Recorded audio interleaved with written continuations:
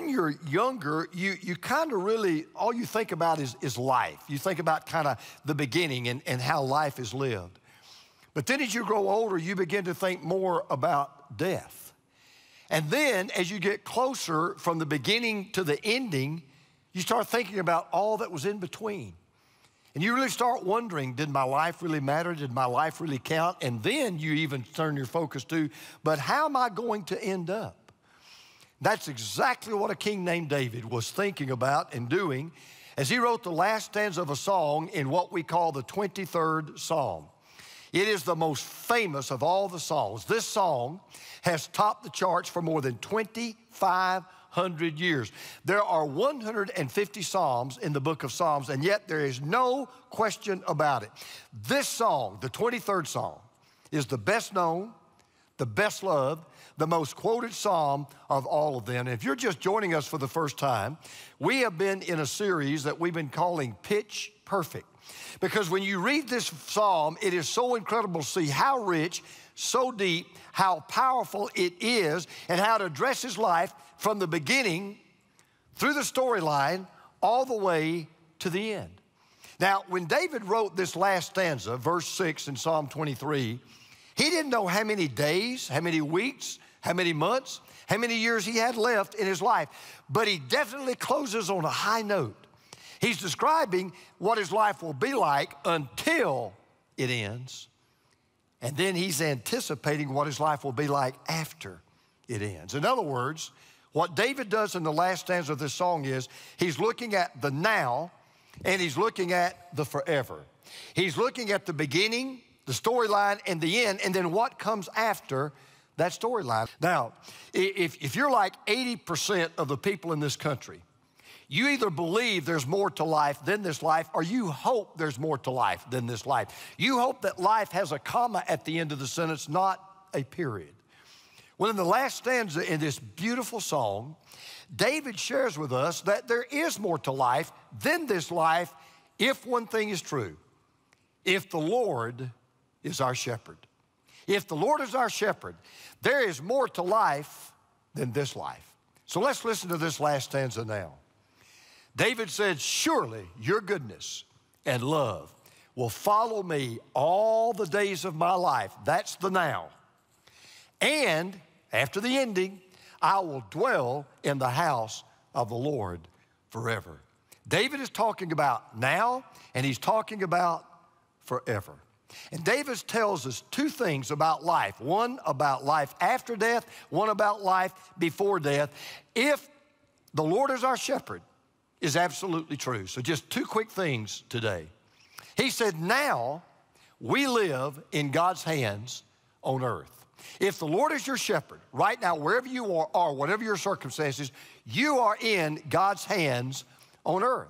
Now, David is convinced that no matter how many chapters of life are left in the book of his life, it doesn't matter. Here's what he believes. Surely your goodness and love will follow me all the days of my life. David's absolutely convinced, no matter where I am, what I'm doing, no matter what situation I'm in, every morning when I get up, two things are going to come behind me all of my life: God's goodness and God's love. They're going to follow me every day in every way. I can't shake them. I can't hide from them. I can't lose them. I can't get away from them. He says every time he looks behind him, he knows two things are right there: God's goodness and God's love. Now, the first one is God's goodness. Listen to it again. He said, surely your goodness and your love will follow me. He says, God's goodness will follow behind me all the time. Now, let me say this. I am not saying, David was not saying, and this verse does not mean that everything that happens to us all the time is always going to be good. What it does mean is this: no matter what happens to us, when it happens, where it happens, how it happens, some way, somehow, this magnificent God, this shepherd of ours, is going to take everything that comes our way and he's going to work it out for our good. Now, you may find this hard to believe, but God's goodness is always right behind you. It is always right around you. It is always right above you. As a matter of fact, every good thing that ever happens to you, every good thing that ever comes to you comes from God. Don't take my word for it. James, the brother of Jesus, who, by the way, was eventually beheaded. James, the brother of Jesus, said this. He said, every good and perfect gift is from above. Think about every good thing that's ever come into your life, no matter what kind of good thing it may be, material, immaterial, spiritual, natural, doesn't matter. Think of every good thing, things you would consider good that's come into your life. He said they have come down from the Father. Every good thing we have comes from God. Now, admittedly, there are some things that are good things that God gives us, but we don't realize it, and we don't recognize it. Let me just give you an example. Take lightning. Just think about that bolt of lightning that occasionally you see that flashes across the sky. Did you know that the goodness of God is even in a flash of lightning? For example, we've got to have nitrogen in our body or we can't live. That's one of the chemicals, that's one of the compounds that we've got to have in our body if we're even going to survive. The problem is, although the atmosphere is full of it, we can't breathe it into our lungs. It's impossible. We can't absorb it into our lungs because it would kill us. So here's what God does. God sends this electrical charge called lightning flashing through the air, and here's what it does. It separates the nitrate in the atmosphere from the nitrite. It separates actually the nitrogen from the atmosphere and the rain, and it brings that nitrogen down to earth. Now, when that rain hits, there's this little bacteria that transforms that nitrate into a nitrite in the form where a plant can absorb it. And then here's what happens. When we eat the plant that absorbs that nitrite, or we eat the animal that ate the plant that absorbs that nitrite, we get the nitrogen into our body that we need to survive. So the next time you just simply see a bolt of lightning flash through the sky, you can say, God, you are so good. Your goodness follows me everywhere I go. See, the problem is we take God's goodness for granted so often that we just forget how good God is. Now, God's goodness always follows us. It goes with us everywhere we go. But watch this. David said not only does God's goodness follow us all the days of our life, God's love follows us all the days of our life. He says, surely your goodness and love will follow me. Now, that word for follow literally means to pursue or to run after. In other words, here's what David was saying. If the Lord is your shepherd, every day of your life, right on your heels, right behind you, never leaving you, you've got God's goodness and you've got God's love. They are right on your heels. They are always at your back. Let me tell you something. There's one thing you'll never hear God say. Never. You will never hear God say these words. I don't love you anymore. You may hear that from a girlfriend or a boyfriend. You may hear that from a former wife or a former husband. You may hear that from someone you thought was your best buddy. But you will never hear God say, I don't love you anymore. There's one thing that nobody in this world is ever without, whether they realize it or not. Nobody is ever without the love of God. There's one thing you can never leave behind. There's one thing you can never shut the door on, and that is the love of God. And listen to me carefully. God's love runs hot all the time. It doesn't run hot one day, cold the next. His love runs hot all the time. He will love you just the same when you do bad. He'll love you just the same when you do good. He won't love you more when you do what's good, and he won't love you less when you do what is bad. Do you know what the cross of Jesus is? The cross of Jesus Christ is God saying to you and to me and the entire world every day, no matter how you've wrecked your life, no matter how you have totaled your life, no matter how you have messed up and fouled up your life, it is you that I love. Now here's the question. Why does David talk about these last two things, goodness and love? Well, remember, this is a shepherd song. It's a shepherd about, talking about sheep. Now, shepherds don't drive sheep, they lead sheep. Shepherds are always out front. Well, now, wait a minute. Who would bring up the rear? We've been talking about a shepherd, but the shepherd's always out front. He may have 100, 200, 300 sheep. He can't see all the way back. So who brings up the front? Well, every shepherd that has a large flock always have trained sheepdogs. And normally there would be 2 dogs. And they knew exactly what their job was. Their job was to follow behind the sheep. And if a sheep started, wandering off, or a sheep, got hurt or started falling behind, they would bark and they would alert the shepherd to come and take care of that sheep. That was their job. And what David was saying was, this is so cool. David was saying, I'm not only going to lead you. God's not only going to lead you as your shepherd. He'll be out front. But he's also got your back covered too. He's got this sheepdog called goodness. And he's got this sheepdog called love. And he said they're always right behind you. They're always watching over you. They're always helping you when you have a need. And by the way, I am so glad that David tells us this goodness and this love doesn't just follow us some of the days of our life or most of the days of our life. He says, they are following me all the days of my life. Think about that. God never flips the switch. He never turns his goodness off. He never turns his love off. He's not good one day and bad the next. He's not loving one day and unloving the next. David said, all the days of my life, until I draw my very last breath, God's goodness and God's love follow me, right on my heels, right behind me. See, if Jesus is your Lord, if he is your shepherd, in the now, right now, we live in God's hands on earth. But now wait a minute. What about when the book is closed? What about when the last word is read? What about when life is over? What after the now? What about the forever? Now, I live in God's hands on earth. But if the Lord is our shepherd, we will live in God's house for eternity. In God's hands on earth, in God's house for eternity. Now, there's a seemingly insignificant word in this psalm you might miss normally, but it's that little word, but it's a big word. It's called and. Now, I want you to listen to this verse with that word in mind.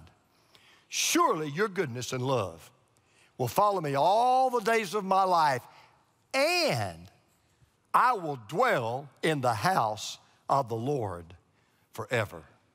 That word connects our today with our yesterday. It connects our present with our future. It connects our life with our death. It connects our beginning and our ending. But what comes after the end? Here's what he says. I will dwell in the house of the Lord forever. David had one final goal in his life. There's one more thing he wanted to do. It was his major goal. It was his greatest goal. It was his one goal. He said, I want to live in God's house forever. I don't mind telling you, that's my last goal. That's my major goal. That's my one goal. I want to live in God's house forever. He doesn't just say, like some people say, I'll just die. I'll just cease to exist. I'm just going to dissolve into nothingness. He says, no, I will dwell in the house of the Lord forever. By the way, that would really speak to a shepherd. You know why? Shepherds really didn't have a home. Shepherds were always on the move. Shepherds live in tents. And as soon as sheep clean off one spot and eat all the grass in one spot, what do they have to do? They got to move to another spot. They've got to move on. So a shepherd never got to settle down in one place. A shepherd never got to call any one place his home. But David says, one day, I'm going to make my final move. And by the way, it's interesting. The Bible talks about your body being like a tent and death takes the tent down. That's exactly what happens. David says, one day my tent is going to come down. And I'm not going to have a tent anymore. I'm going to a home that will never move, and I'll never have to move again. I'm going to my final destination. I'm going to live in the house of the Lord forever. But now watch this. What makes this house so special is not the size of it. It's not the shape of it. What makes this house so special is who lives in it and who it belongs to. It is the house of the Lord. By the way, if you notice something, do you notice that this song begins with the Lord and it ends with the Lord? The Lord is my shepherd. It starts with the Lord. I will dwell in the house of the Lord forever. It ends with the Lord. Let me tell you why that's such a big deal. People ask a lot of times about heaven. What's heaven like and what's it going to be like? I don't think even the English language can describe it. And I think, God goes out of his way with the limitations of human language to make it as beautiful as it can be. But I want you to get something in your mind today. What makes heaven heaven is not pearly gates. What makes heaven heaven is not golden streets. What makes heaven heaven is not a river of life. What makes heaven heaven is not there be light and no darkness. What makes heaven heaven is God. What makes heaven heaven is God. See, heaven's not just a place. It's a person. If the Lord is your shepherd, your final place is not a box in the ground. Your final place is not ashes in a jar. Your final place is God's house and God himself. Look, I don't know all the facts about the future. I'm just like you. I don't know how I'm going to die. I don't know when I'm going to die. I don't know where I'm going to die. I don't know the facts about the future, but I'll tell you what I do know. I know the finality of my future. I will dwell in the house of the Lord forever. And see, what blesses me about this song we've been studying, and I hope you've been blessed like I've been, but you know what really blesses me about this song is God saved the best for last. So let's go back. From the beginning, God says when it comes to your need, you'll never lack anything. He says when you're hungry, I'll lead you to green pastures. When you're thirsty, I'll lead you to still waters. If you get off on the wrong path, I'll lead you to the paths of righteousness. When you walk through the valley of the shadow of death, I'll be right there beside you, protecting you with my rod and with my staff. In this life, when you're surrounded by enemies and tough times, you're going to be eating grace and peace and love and joy right off my table. And then he tells us that our earthly life is going to be full of goodness and love, no matter what happens to us, because God's going to work everything out for our good. And he says, no matter what we do, he will always love us. And you say, man, it just can't get any better. But it does, because then he tells us, if the Lord is your shepherd, the best is yet to be. Listen, even the very best this life has to offer you, you haven't seen anything yet. Because I don't want you to miss the very last word of this psalm. What is it? Forever. I will dwell in the house of the Lord forever. So I want you to draw up real close and listen. Everybody is going to live somewhere forever. I'm going to live somewhere forever. You're going to live somewhere forever. I'm going to be somewhere forever. You're going to be somewhere forever. Now, I don't know what you're going to put before your forever. I don't know what your address is going to be, but you are going to be somewhere forever. And here's what God says. God wants your final destination to be heaven. When you come out of the valley of the shadow of death, he wants you to walk right into his house. And this is what life's all about. Life is a journey that's just getting you ready for your final destination. So I want to close with this fantastic, exciting story. I want to recommend a book to you that it's one of those you can't put it down books, and I just finished it just a short time ago. It's by James Donovan, and it's called Shoot for the Moon. It's all about Apollo 11, the voyage that took man to the moon and landed there for the first time. Well, the chapter where they talk about when Neil Armstrong actually landed on the moon, I mean, it's a heart-pumping, heart-racing chapter, and it keeps you on the edge of your seats. Let me tell you the story. Neil Armstrong and Buzz Aldrin, they're in this module, and they're going to land on the moon. Now, they're flying by computer, but it was about to land on the side of a crater what was about the size of a football stadium, and he said the boulders surrounding this thing were literally as big as automobiles. And Armstrong realized not only would that landing be extremely dangerous, but he said they were moving too fast to land there. So he did something he'd prepared for. He got it off the computer. He took manual control. He began to fly the module himself. Well, alarms started going off telling them that they were going too fast or were getting too close to the ground, but they just had to ignore those alarms because this is what they came for. So all the time now, the ground's getting closer and closer and closer.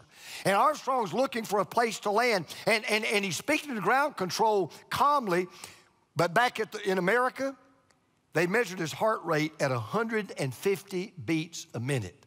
In other words, his adrenaline is overflowing. He is full bore. His life is hanging in the balance.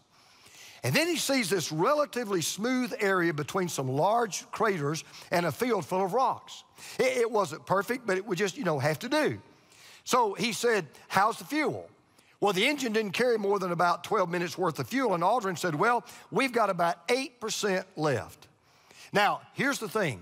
By this time, in every simulation they had done back on Earth getting ready for this landing, the lunar module had either already touched down or it had crashed or had been aborted. So this new landing site wasn't even in complete view yet. The fuel's getting low, and now this red light comes on. Well, back in Houston, they're counting down the seconds before the Eagle ran out of fuel. It had about 60 seconds left. You could cut the tension with a knife. There were even some that was about to tell Armstrong to abort, but now they realized it had entered in what's called the dead man zone. If you know anything about flying helicopters, you know that. It's an old helicopter term meaning when you get into a dead man zone, it is too late to abort. Your downward velocity is going to crash you into the ground. There's nothing else you can do. No need to ignite the ascent engine to try to get back to the mothership. In other words, it was literally a do or die moment.